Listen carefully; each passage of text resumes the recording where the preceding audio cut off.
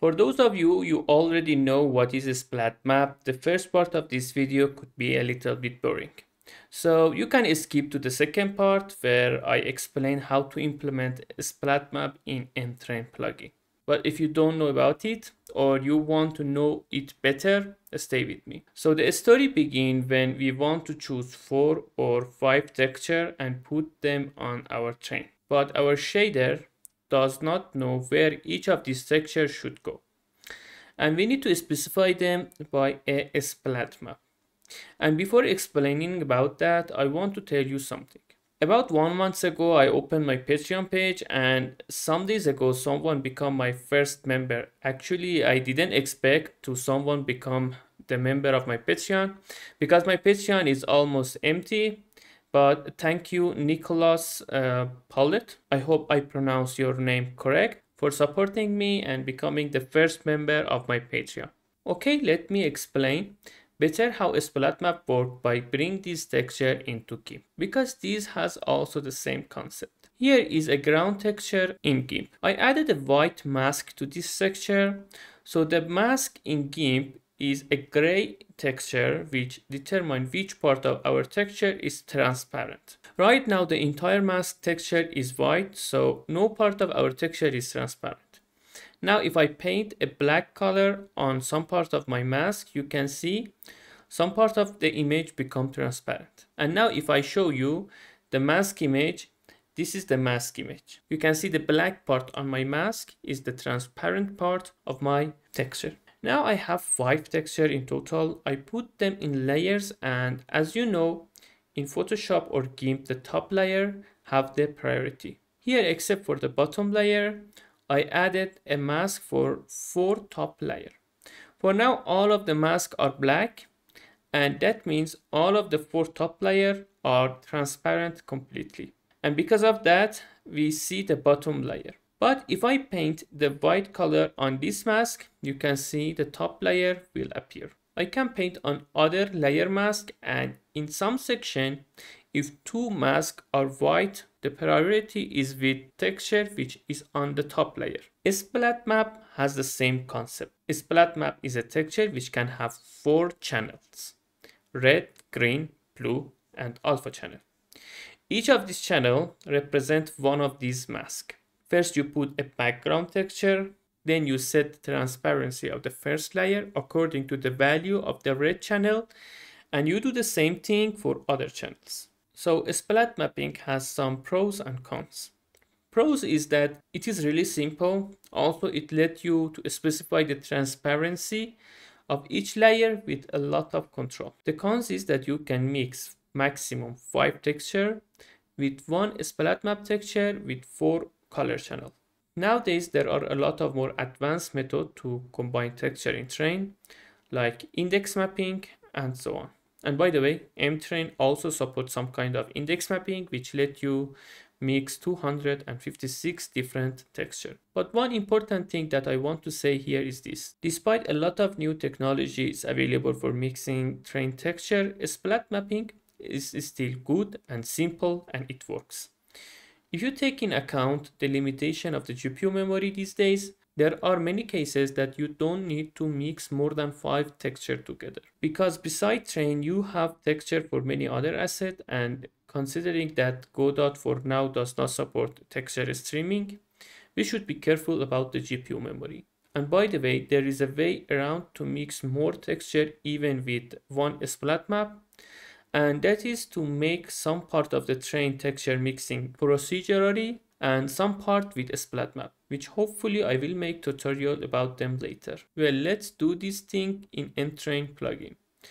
So this is what we achieved in the last video. Now we want to mix these 5 textures. First, let me create a uniform for all of these textures. Here BG is the background texture, and we have texture for each channel of our Splatmap. I just delete the code from the previous tutorial. Now we need to create a Splatmap texture. The way you can create that is this. Just go to Project, Tools, and Image Creator. Here the first thing we should do is to choose a good name for our texture, and you should remember this name for later use. I just call this Splatmap. Now you should choose a good image format for it. And these depend on your train type. If you want to mix, for example, two textures together, also format R8, which has only one channel, is enough for you. But in case you need more channel, you can also select other one too. We need 4 channel here, so we can choose format RGBA8, which is a 32-bit image and has 4 channel.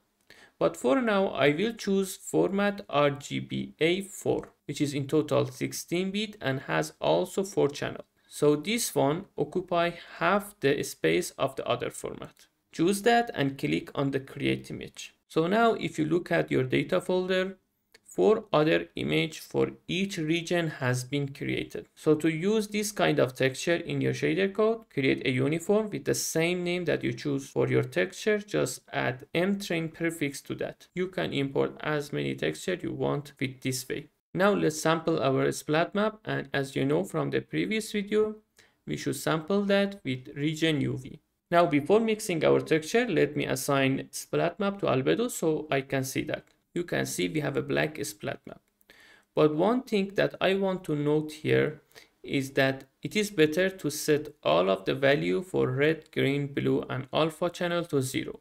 So let me correct that. I just remove the Splatmap texture and then I just create the Splatmap. And this time for default color, I also set the alpha value to 0. Okay, done. And remember, every time you change something in mtrain material, you should restart the train. After that, you need to create your layer of painting. Down here in train setting, just create one layer group. For now, I just use the color paint as my brush. If you want to have more control over your painting and you want that you control each channel separately, you can also use channel painter brush. Now I have 5 textures to mix, so I create 5 layers. And for the color value, I set the value of all channel to 0. I also select the icon for that. This icon can be anything. I just choose the albedo texture for this texture. Then I create channel for red, green and blue and alpha.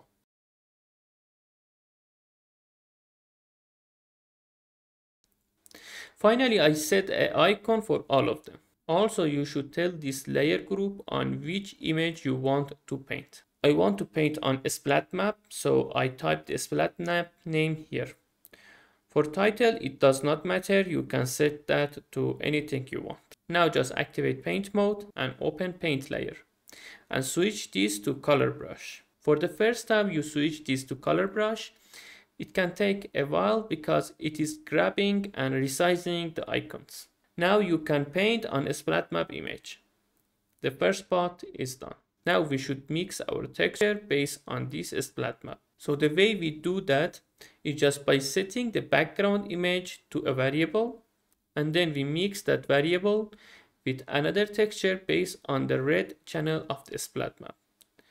Repeat this process for other channel, and remember the order of the mixing does matter. Those channel mixed in bottom are in top layer. Now if I set this variable to albedo, you can see the textures on our train. And same as before, you can paint on the train. You can do the same process for normal map texture.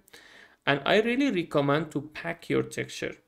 By packing the texture, I'm inputting height map, roughness, and ambient occlusion into albedo or normal map 3 channels. By doing this, you can increase a lot of your performance because you sample less time in your shader code. I hope you liked this video, and till the next video, have a good time.